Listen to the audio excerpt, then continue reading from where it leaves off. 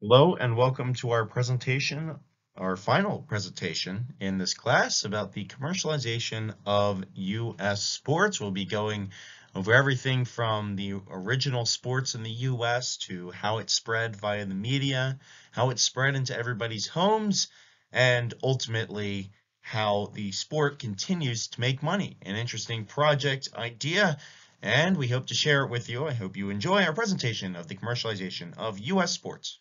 Some of the earliest sports in America were games played by the Native Americans to help them with their skills for hunting, fishing, and war. When the colonists came over, they brought sports that were popular in England.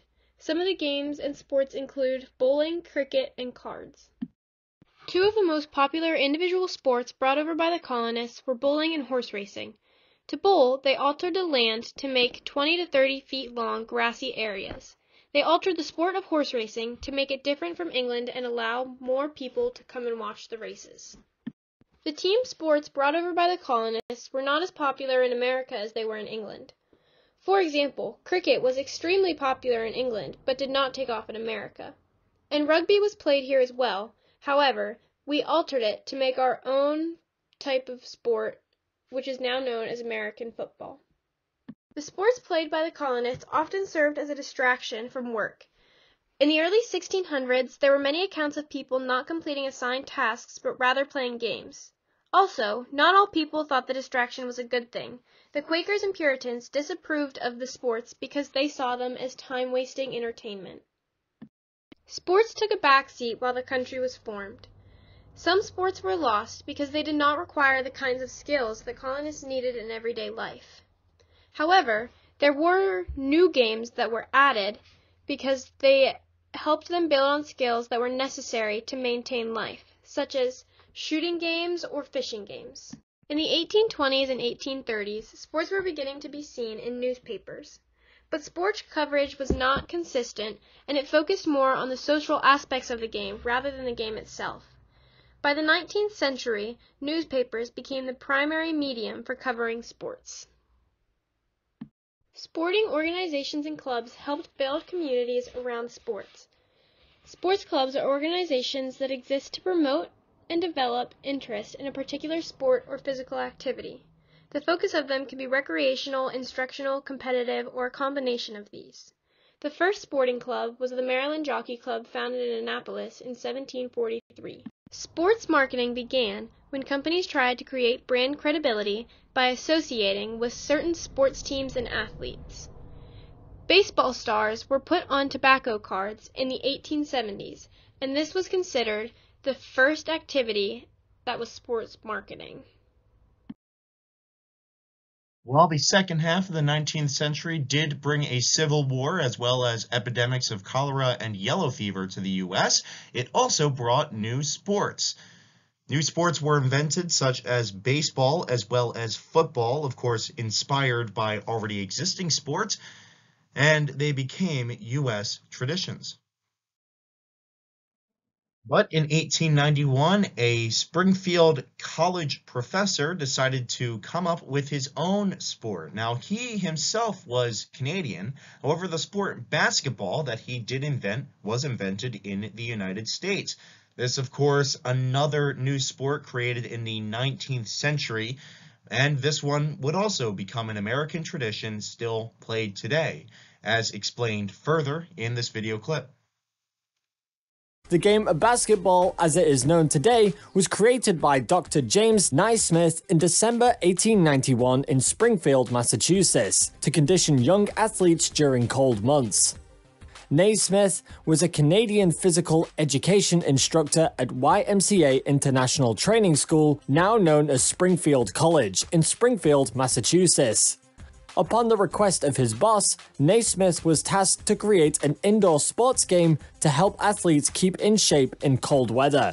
It consisted of peach baskets and a soccer-style ball. He divided his class of 18 into two teams of 9 players each and set about to teach them the basics of his new game. The objective of the game was to throw the basketball into the fruit baskets nailed to the lower railing of the gym balcony. Seeing the successful athletics program of Springfield College, many other places followed suit, establishing basketball programs in different schools. However, athletics spread. Baseball teams were formed, as well as football teams, and many other teams were formed by high schoolers near and far. Of course, this wouldn't just stay at the high school or collegiate level, as professional teams were soon established. With the establishment of professional teams, or any team in close proximity, comes the establishment of rivalries, and rivalries certainly sell the sport and help it dramatically.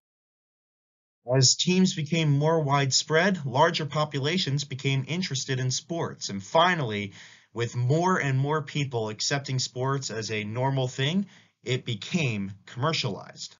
Collecting all started with tobacco. Young sports fans would watch their favorite teams and be exposed to tobacco products. Between the advertisements and endorsements for tobacco products, it caused sales to drive up and a newfound connection between sports and tobacco. This caused brands to have sponsors from favorite athletes and sports fans to follow these players' footsteps. As humans, we have an instinct to collect. Part of the reason for this instinct is because humans want to show loyalty to their team, country, or hometown. This starts to overlap with sports cards and collection because by collecting sports cards, it shows loyalty to your favorite team. The Industrial Revolution created an increase in production for sports collector items. This is especially true for apparel. Apparel became so popular because ticket sales increased and more people were going to games. They wanted to represent which team they were there for, and this started the phenomenon of wearing your favorite player's jersey to the game. Collection has also come from another source of something called consumerism. This is something that was influenced through the Industrial Revolution. Through consumerism, sales for different sports collector items drove up and has made a huge impact on sports and sales.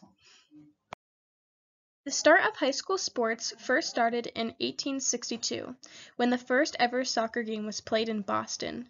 The team was discontinued in 1865, but got the ball rolling for future organized sports in high school and for youth. Sports at one point were word of mouth. Once there was the ability to advertise sports teams and notify people when they were playing, ticket sales grew dramatically.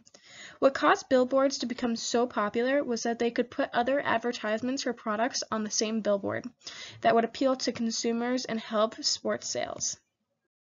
Online ticket sales increased with betting and gambling within sports. When there was access to online tickets for these types of events within sports, the online ticket market opened, and sales became more popular, and now most sports teams allow you to buy tickets online. When sports grew in popularity, the coverage on TV and radios only increased more. By giving more access and coverage to a lot more sports, gave people more access to listen to these sports. With the coverage, it caused more sports become popular and more listeners and watchers because of the accessibility. The start of journalism. Sports journalism started with Henry Chadwick. He is considered to be the first full-fledged American sports writer. The first sports department in an American newspaper was created in 1895. In the 1830s, horse riding and boxing were the two sports that began sports journalism. Newspapers expanded to appeal to the new demographics, consisting of middle-class city readers. This was also when newspapers began relying on advertising. The first game on the radio. A boxing match on April 11, 1921 on KDK, the first live radio broadcast in Pittsburgh, PA, consisted of a boxing match. First broadcast and live event on TV, May 17, 1939, the first sport event televised, a college baseball game by NBC in Columbia's Bakersfield, Massachusetts. Baseball, basketball, football, golf, hockey, and Olympic sports dominated American entertainment during the 1960s in the Major League, now offering professional seasons year-round, making news more exciting for fans. Professional football became the most popular sport in the U.S. First NFL Super Bowl was played in January 1967. Modern-day streaming. Today, anywhere online, it's easy to find live streams of ongoing games for free or with a paid subscription. Streaming apps are websites such as Hulu Plus, Twitter, Facebook, ESPN Plus, YouTube TV, Fubo TV, and Amazon Prime. Sports are much easier to stream today and available to most. Advertising in sports. Sports marketing started in 1870 in the hopes to boost sales. Tobacco cards would feature baseball stars to grab the attention of buyers, just like today with popular products. Advertising and sponsorships helped pay for the cost of stadiums, the teams, and to keep prices of tickets for each fan at a lower cost. Commercials during broadcast. NFL have the most commercials during broadcasting.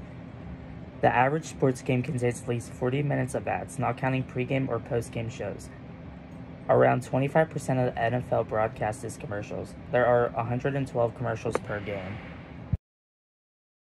Transitioning from the broadcasts to the venues themselves, we look at trends over the past, 100 years.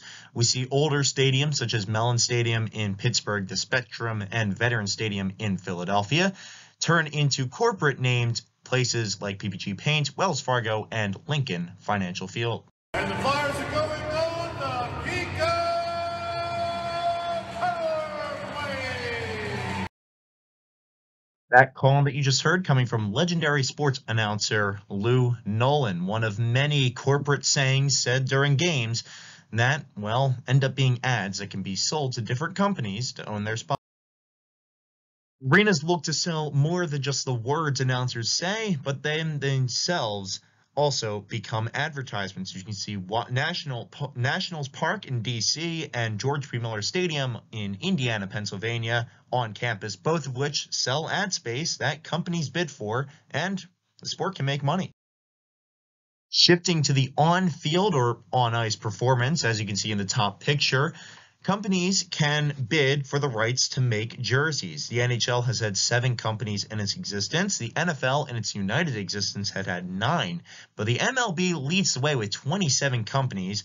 So you can see Adidas up top, Nike on the bottom. But teams will also auction off certain parts of their uniforms to make their fair share of the dough. On the left side of your screen, the Denver Nuggets donning the Western Union advertisements, and I include the NHL's helmet sponsors because they have recently approved jersey ads for the upcoming seasons. Keep an eye out for that. Shifting our focus from team-specific deals, we look at player deals, and, when you look at good players, you can't get much better than LeBron James. LeBron James started off his financial success in high school with a $15,000 contract with Adidas, and looking back on it, that is one of the best contracts that a company can make. He has since then sold parts of his stock to companies such as, of course, Nike, as well as Epic Games. These companies and his financial rise being explored in the book The Making of a Billion-Dollar Athlete, LeBron Inc. While that guy in the top left corner looks quite handsome, this will be wrapping up our presentation. It's come a long way from those rugby games of old to jersey sponsors on teams that play games that didn't even exist that long ago. But again, that wraps up our presentation of the commercialization of U.S. sports.